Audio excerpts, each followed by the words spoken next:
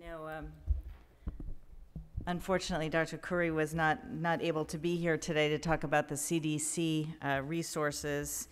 Maybe I could just get things started for Aaron. So you addressed this a little bit of how is it that ClinGen and ClinVar are trying to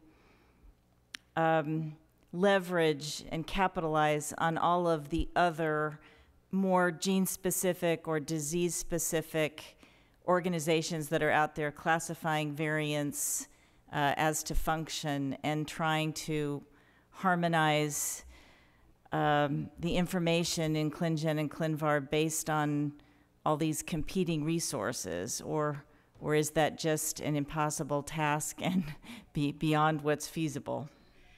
Well, it is a very difficult task, of course, but it's one that we must try at least to do. And I think at least in the space of other groups that are already working on variant interpretation or gene-specific guidelines, things like that, we do make a concerted effort to reach out to those groups as we are aware of them and kind of bring them into the fold and encourage them to also become 3-star expert panel submitters to ClinVar. So we do have a couple examples of that, such as the CFTR group or the Insight group, groups that were already existing outside before we ever came to be, that we said, hey, it'd be great if you could put that information into ClinVar so everyone could access it.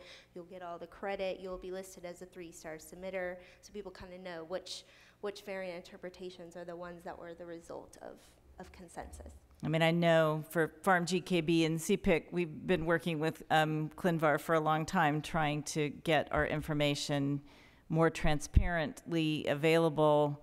And it really is a challenge because the system wasn't really built for pharmacovariants. Exactly. Yes, and the last thing that you want is to duplicate information from one place to another, because the primary source of the information will be updated and change over time. So there's so many cancer-specific, for example, I don't want to say uncurated, but unconsolidated sources of information on somatically acquired cancer variants, and making sure that people get access to the most updated information seems to be almost an overwhelming task. I mean, something that it seems like we have to tackle, but I'm not sure how to do that. Oh, I see the vertical things I'm supposed to pay attention to.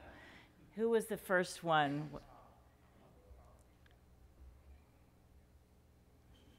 I'm struck by this morning's talk as well as the current talks about we are continually saying, if the payers would pay for the testing, all would be well. And what I'm struck by is how that's actually a tiny fraction of what the real cost is of implementing. For example, for ClinVar, my company has somebody who's essentially full-time job is ClinVar. So that's a whole FTE, that's sweat equity, that's donated by a company. All the work that I heard this morning about getting the practice guidelines in and working with the EMRs and working with your local systems, that's all labor that is never going to be paid for by third-party payers. So I think we need to have a broader view of what the real cost is of doing this and who's paying for all of those costs. NIH is certainly supporting some of it as a research into implementation, but that's only a small fraction of what all of this is really going to cost. I see Terry and Howard. I think Bruce was first. Okay, sorry, Bruce, I didn't see yours. I think the implementation guide that Kristen described really was an impressive sort of approach. What I'm wondering is the scalability of it, how much time and effort that represented. Is there a learning curve in terms of, when you think about how many of these lie in front of us, how are we going to tackle that large task? It's a great question, and I think one of the reasons why we approached it systematically was to build kind of a plug-and-play process for it, but I still think it's not feasible as far from a scalability perspective. I think that the farther along we've gotten into it, we really see that it's not necessarily the process that we're kind of laying out isn't really necessarily specific to genomic medicine even. It's really just implementation. And so I'm not really sure, you know, how that applies to even other disciplines. And so I think that there's a process of building those guides, and then I think there's the bigger overarching themes of what do we learn from the process of building this website that builds these guides. And so I think that I don't think that specific strategy is really, you know, it's going to meet everybody's need and be able to be scaled to every potential implementation that might exist there. I think, though, that we can take the things that we've learned from it, which is that there are threads. We do need to distill this down to kind of what's the clinical question that that person's trying to answer. We need to make this accessible from you know, an interactive guided best practice standpoint. We want to make this, so I think learning those things, I think, helps us to really then inform, you know, strategies that maybe we are able to accommodate much broader and diverse implementations, and then making, kind of extending that, I think. And that's really, to me, that's, at least for me, what, as we're sitting here talking, kind of reinforces that as I hear what Lori's talking about, what everybody's bringing to the table, is that I think we're moving within genomic medicine to say, we're thinking about how do we equip people to be able to do this, and so I think it's a really important piece of the puzzle. Okay, Terry? Well, so maybe just to speak directly to that and to pick up on something that Stephen had mentioned earlier this morning, you know, there probably are some things that are unique or at least relatively specific to genomic medicine, and so if we can try to identify what those common threads are, whether it's family history or pharmacogenetics or somatic variant testing. You know, that would be, I think, a really useful thing to do, but it's not easy. Exactly, and you're right, there are definitely some things in there, and I think a lot of it has to do almost with the scientific complexity, you know, in some cases, of helping people to approach and overcome that. And so, but there are a lot of things that are unique, and I think addressing what those are, pulling them out, I think is an important part of that step. And then my original question was actually a historical note, so I'll let it ride until the conversation dies. But Bob might have wanted to speak directly to what we were talking about, or maybe not. No. Okay, I think it's Howard, then Dr. Yeah, Will. so there are centers, I think North Shore and Intermountain are two good examples of community-based but academically minded health systems that have invested in infrastructure within them. But the majority of health systems rely on consultants. And it has been hilarious to see all of the health system consultants that suddenly became precision medicine consultants. Nothing's changed, no additional insights, but they're now that person. I'm wondering whether ClinGen in particular, of the ClinVar-ClinGen duo, and the Spark Toolbox have engaged with that community, whether it's webinars all the way through to them using the guidelines, just to try to raise all boats from what is not very high level. So just to give, it was funny because those were some of the things that we thought about in creating the guides. And so we have tried to create it on a clinician-friendly level and disseminate that through kind of clinician-level journals. And so, for example, when we're publishing about this, we really try to hit those frontline clinician-facing journals. I don't think that in and of itself is going to do it. I think there's really two pieces. One is getting the word out to those groups, and the other thing is making the tool really accessible to be used by those groups. And so something we specifically did to reach that community-based population, because that's really important to me. That's essential that we really, the uptake there is so much faster, I think, than within many of our settings. But one of the example that I can give is when we first built the implementation guide, we said, if you want to know about about clopidogrel CYP2C19, here's the link to PharmGKV. And we kind of got feedback from that, and we went back in and said, we revised all of those to actually point to the specific area within PharmGKV. So here's the FDA label for CYP2C19. Here's the pathway. So we kind of even took a step back further and said, what questions does that person need to answer to, like, what is it that they actually need to know about CYP2C19? Because they don't even know that.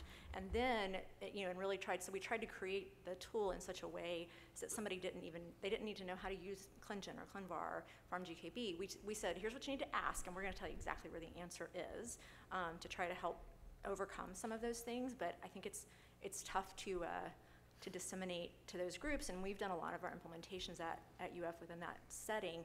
And my experience in that group has just been just kind of doing it, and then they get comfortable, and then it picks up from there. And so I think it's just a matter of helping people feel comfortable with it, so in any setting. And I think for us, I wouldn't say that we've targeted any communities specifically. Our education thus far has been more broad.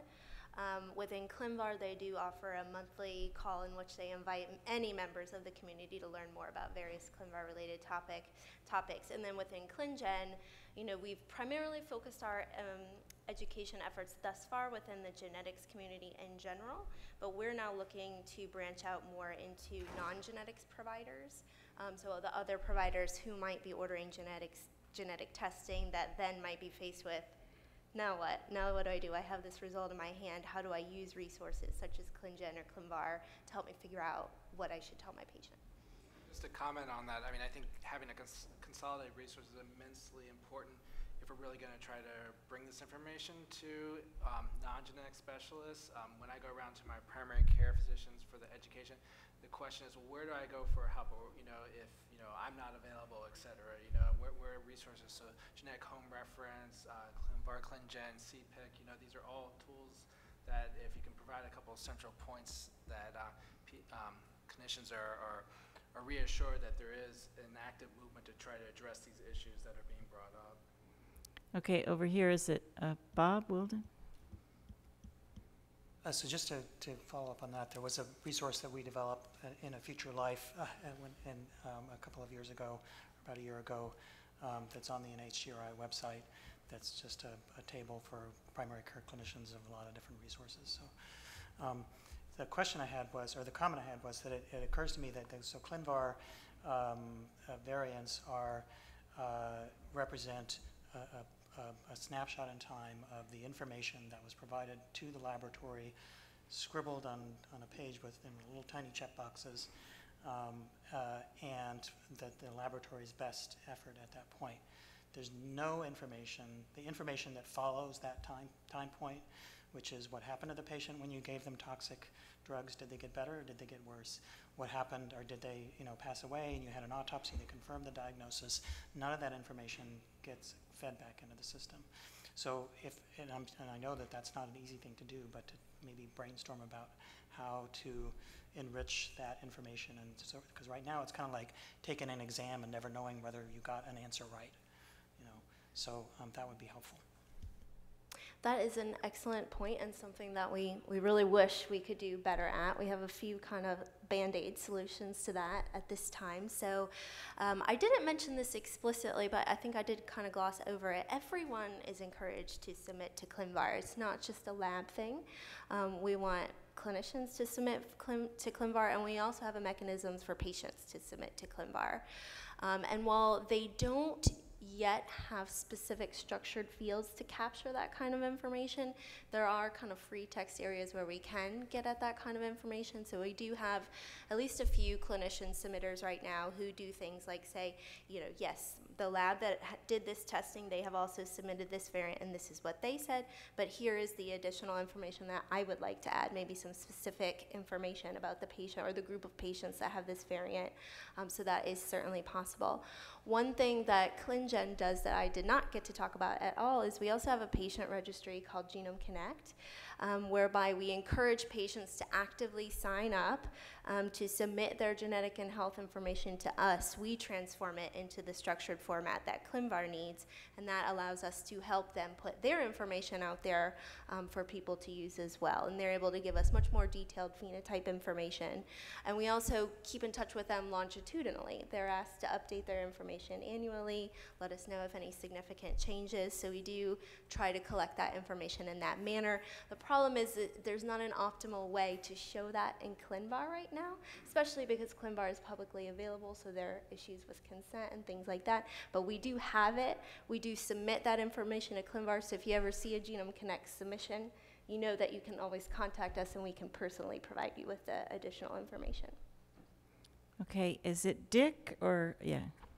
So first of all, I think this is a really important topic, and Mary, if nobody else says it, the effort that you and your colleagues put into CPIC in terms of developing those guidelines was absolutely essential. What you do and what the Dutch working group does, I think is critical for pharmacogenomic information. But when the question that I think we're all going to face is, if you just look at 2C19 was mentioned here. If you look at the ORF and the exome data that's out there, there are 250 non-synonymous variants. And most of those are rare. We know the genes are important because it has common variants. And I think one of the challenges that these groups, all of these groups, all of us are going to face is, first of all, how do we get functional information? And there are high throughput methods which we and others are using. And if we look at these variants, just in our 10,000 patient study, half of them are inactivating for the gene. You're not going to see those very often, but they're going to be there. What are the thought processes where pharmacogenomics is actually shockingly a mature field, or a fairly mature field, comparatively speaking, and it's effective in terms of broad populations?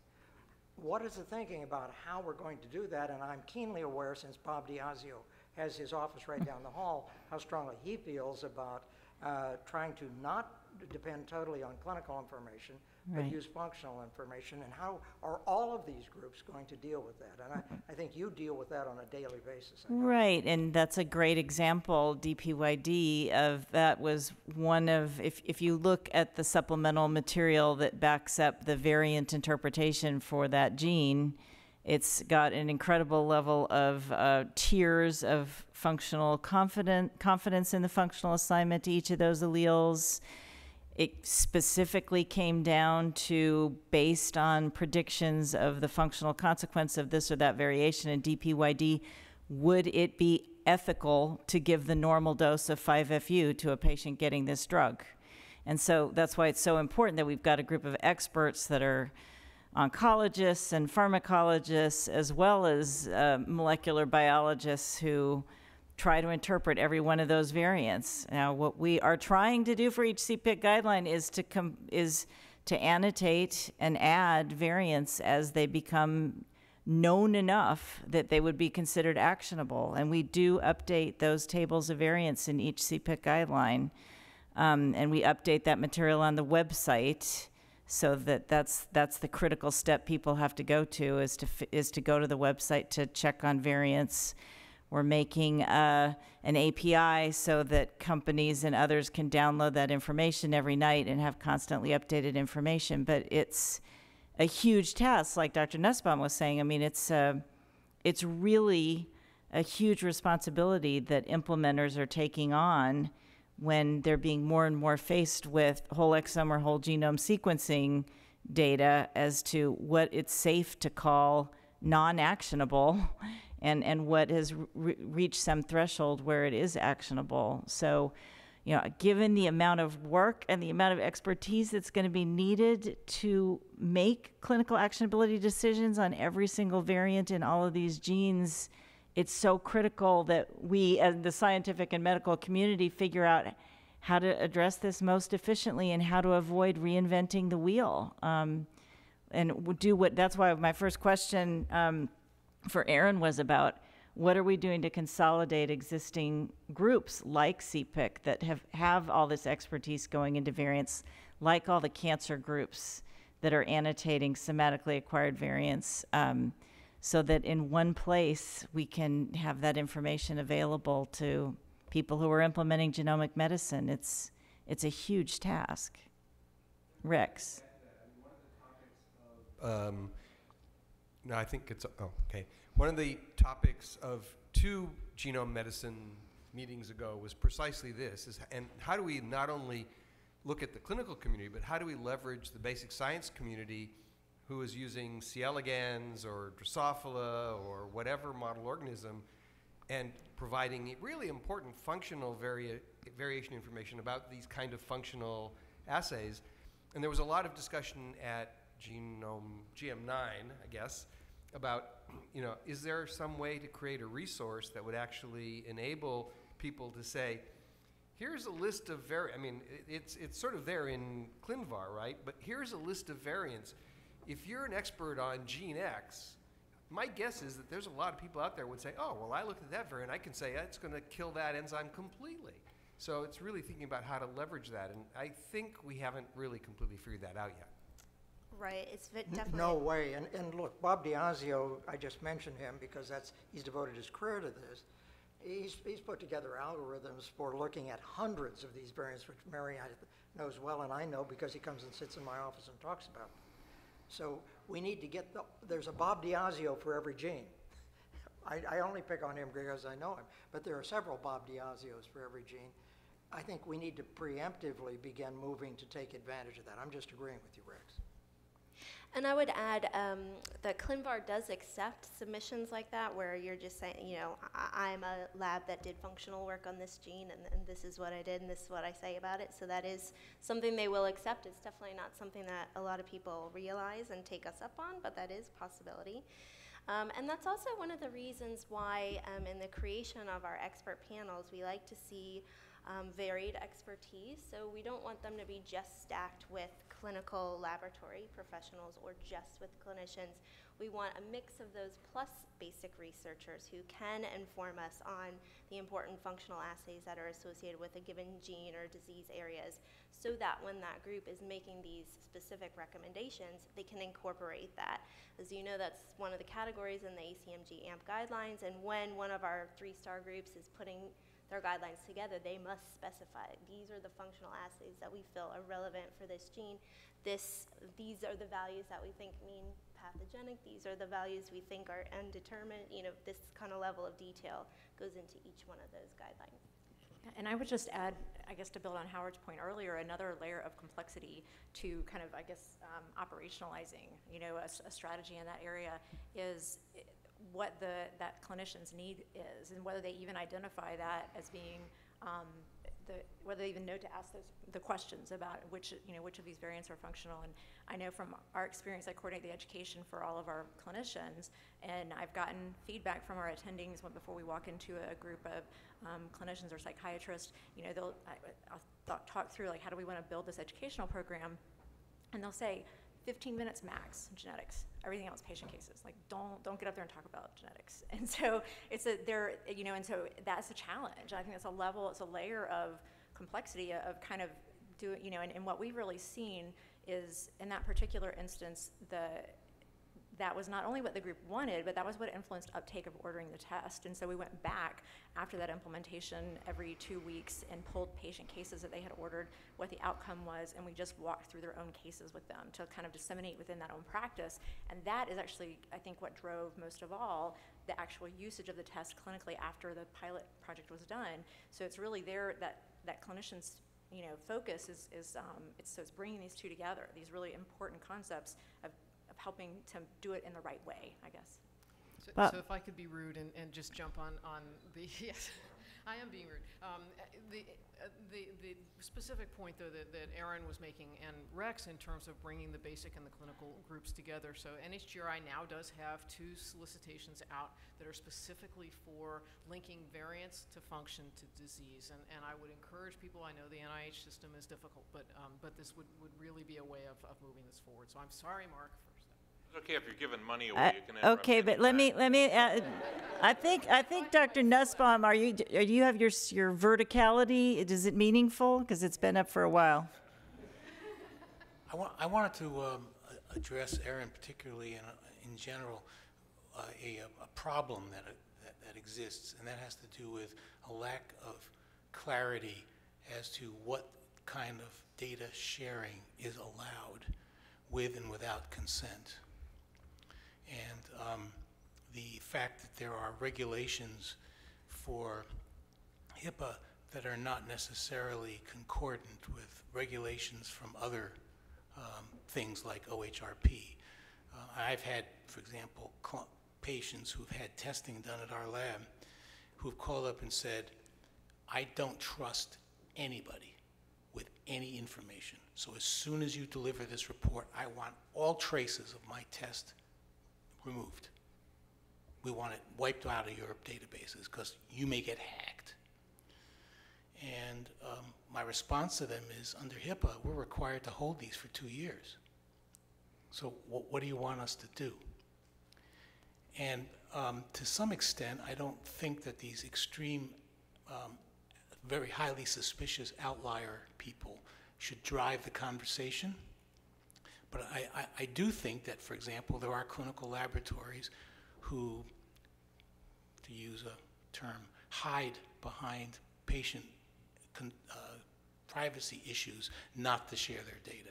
And if we all agree that sharing data is extremely important, and I should add that getting consent from everyone adds a level of cost and logistics that will make the data sharing impossible at the level that ClinVar currently provides it.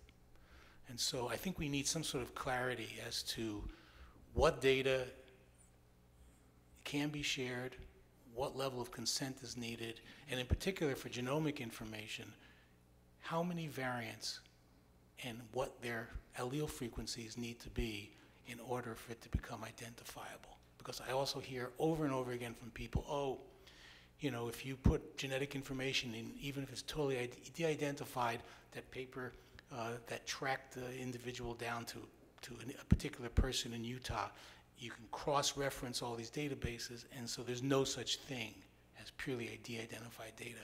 I disagree with that. I think there is totally de-identified genetic information up to a point, but we need much more clarity on this. And I'm wondering what NIH, NHGRI, DHHS could do to help make it very clear what we can and cannot do without explicit consent. So I'm glad you asked that question. Laura and I actually have a paper about this very topic that just came out a few months ago, just really trying, you know, to address a very important point that you raised, that some laboratories do want to, for lack of a better word, hide behind this issue of consent in order to not submit to ClinVar. As you may know, ClinVar itself is not an arbiter of consent. They assume that if you are submitting the data, you have the proper permissions to submit the data. But in the paper that I'm referring to, and you can find it on the ClinGen website, we do lay out what pieces of information are appropriate to submit to ClinVar without explicit consent. One of the reasons we feel that this is appropriate is because, as you point out, these things are quote-unquote de-identified, you know, as far as that can be done, you know, given the things that we're able to do now. We do specify, you know, ClinVar is a variant-centric resource, so, you know, we say in this document, please do not submit someone's entire VCF file all linked together. We're interested in single variants. We want to know your aggregate experience with that variant. So if you've seen it in 20 people, you're telling us about your aggregate experience with those 20 people. But even if you've only seen it in one person, it's still appropriate to submit because you're not giving us any specific information about the person necessarily that's outside of the scope of what you might need to interpret that variant. We do then go on to say, you know, if you wanted to submit some more specific information, you know, such as the information that we're able to submit through Genome Connect, you should get explicit consent, which we do through that process. And we do have some generic consent materials available on the ClinGen website should people want to do that. Mark? I'm just going to comment briefly on that, but then get back to the point I was going to make. I think the other thing that people forget about HIPAA is that the HIPAA standard is that a reasonable person could re-identify the individual, which means you lay something on your desk and people could look at it and read a name and address and that sort of thing. There are a lot of unreasonable people out there that can re-identify stuff, but that's not the HIPAA standard. I also think it would be worthwhile exploring. I really strongly believe that this would fall under the HIPAA exemptions for healthcare management, which is exempt. If you're using it to improve the management of the patient, you can share any information that you want. And quality improvement is also exempted. And so I think that would be, those would be other things to potentially explore. The point I was going to make. Just in response to that, I'm sorry, Mark, I'm being rude too, I think there's some ambiguity that people use as to whether as to whether ClinVar is a research tool or is a quality improvement tool. I think it's the latter that can be used for research, but that is a ambiguity that is being misused. Yeah, and I agree with the misuse, and you're absolutely correct. And in fact, if you look at the quality standards, ClinVar is referenced in terms of quality improvement activities. So I think there's little ambiguity except for those that choose to make it ambiguous. The point that I wanted to make is that this discussion is really enlightening, because I think what it reflects is the fact that Ignite, Spark, and ClinGen are perfect examples of what implementation can achieve, because these are implementation projects. It wasn't something where we sat around and said, we got to get it perfect before we throw it out there. And Lincoln will relate to this, because at Intermountain we have a motto, which is every time we launch an improvement project, we guarantee it's wrong or your money back. And the whole point is that you can't get it right sitting with a bunch of smart people in a room. It's only until you deploy it that you're going to figure out what all is needed and what all could actually be accomplished. And that's why the mechanisms to get the feedback and to engage, and I would argue that one of the biggest successes, particularly of ClinVar and ClinGen, have been the number of people that are willing to commit resources to do it, because they recognize the inherent value of this. And you know, in terms of the response of, well, yeah, it costs us a lot of resources to deposit the data, but at some point you're going to look and say, well, now I don't have to do this variant from scratch, because this is a 4-star variant. It's annotated. I can release it. I can go forward with it. So I view these as really important projects, and that every, you know, perhaps criticism, if you want to call it, about something that it can't do or isn't doing or whatever, are actually opportunities that we can really take advantage of. Got one last question here, I think. Is that, oh, I'm sorry. Go ahead. So I hope, Eric, I'm going to talk to you a little bit, but I think to everyone, one of the points that Bob made is the challenge that we have of longitudinally following somebody with a variant. And I think if you ask me what the key next thing we need to do in genomics, it's figure out, and all of us is going to be tackling this a little bit, but figure out how we make health information portable such that we can longitudinally follow people with variants and with genomes. And so I think when you talk about the technology that is essential to genomics, that is going to empower medicine wider, I think fundamentally it's this ability to collect people's genomic data and follow them longitudinally. We know Genome England's doing it, and they're doing it moderately well.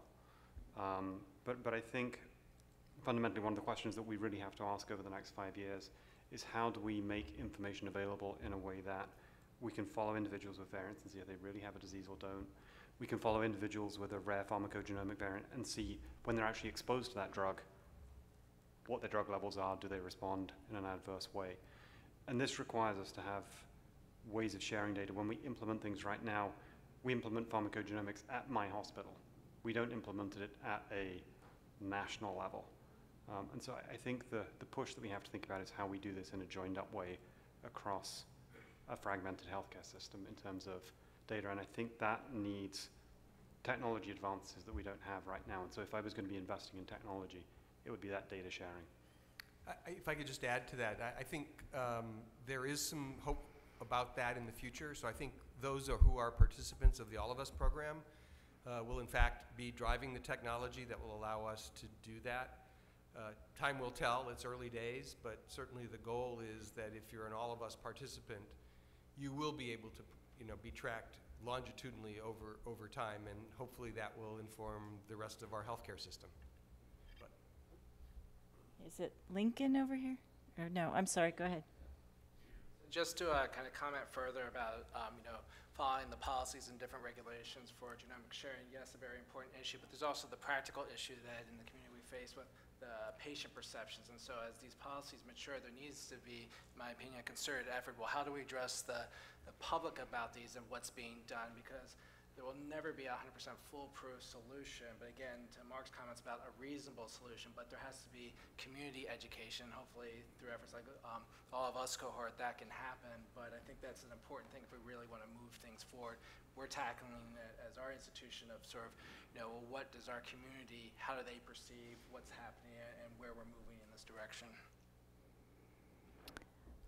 Mary, you can go a little bit further, as long as people are willing to delay their lunch by a few minutes, because you know, it won't take us an hour to. I'm not sure if we've got people with signs up that are holdovers or if we have additional.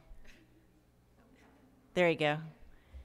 All right, so I guess just to quickly summarize, most of our conversation seems like it has focused on that we need resources to help with interpretation of variants, and that interpretation has to extend all the way to clinical actionability in a way that's transparent and free and updatable and reviewed and accessible. But we also heard about projects such as that Ignite Toolbox, which is sort of taking a step back and saying, what are the processes in the healthcare system that have to be addressed in implementing genomic medicine? And I think it was interesting, we sort of have been focusing on one variant at a time, one gene at a time. I'm sure at some point somebody's going to try to make an application for that toolbox that says, here's your whole exome, how do you act on that? But I think all of us in this room can realize that it's very difficult to do even when we do this one variant and one gene at a time, so we have to be careful what we bite off here. And I took a lot of other notes, I'm sure you did too. Rex, is there anything anybody else would like to summarize about the resources section that we've just had? All right, thank you. One point I might make, Mary, is that we're very sorry that Muin was unable to come. He injured his back and couldn't get on a plane. And so he has agreed that we can send out his slides, or at least he hasn't disagreed. And since he's not here. That means he's agreed? Yeah, that's right. That's right. So Teji, maybe you could just mail it to the same list that you mailed the booklet. Yes, to, I'll do that this afternoon. That'd be great. And then lunch is, as I know many people have been hungrily watching them lay out our lunch out there. We're planning to be back at 1:30. Please do be prompt at 1:30, and we'll start back up and see you then.